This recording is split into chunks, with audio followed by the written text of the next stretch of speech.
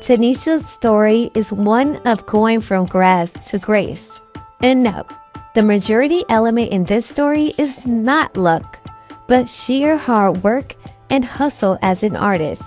Even though we seem to hear less of her lately, then during her days with Warner Brothers, her consistent efforts to push solid music to her fans do not go unnoticed.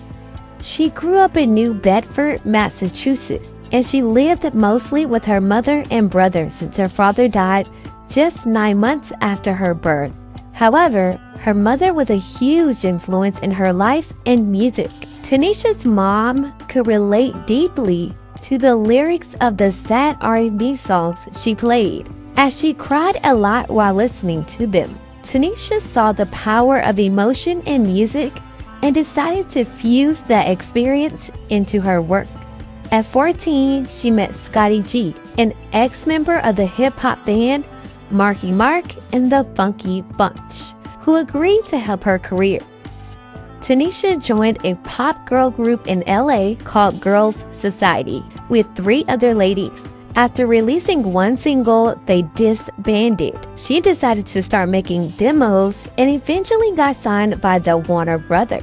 Soon after, she dropped mini hits that went on to top the charts in Japan. I Wish You Loved Me was released on iTunes in September 2007 and went on to hit number 25 on Japan's Hot 100. And this was the beginning of a flourishing career. Around 2009, she announced that she would be leaving Warner Brothers without any explanation. This didn't slow her down. She went on to create her second album, and one of the songs, Love Hurts, made it to number 1 on the Japan Hot 100 on her birthday in 2010.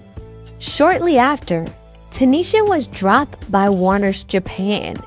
She also fired her manager, Tyrell Bing, who controlled her entire career, and cut a 360 deal behind her back with Warner's Japan. This caused Tynisha to lose everything she had worked for.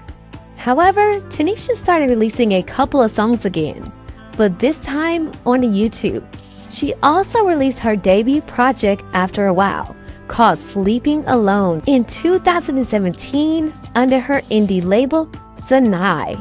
Now, she's growing her fan base more silently, and it is an incredible sight to watch. The most notable of her recent activities is choosing to release her album as an entire body of work and not follow the trends of singles release many new age artists do. And many of her fans find that intriguing. She sure is on her way to making a name for herself again.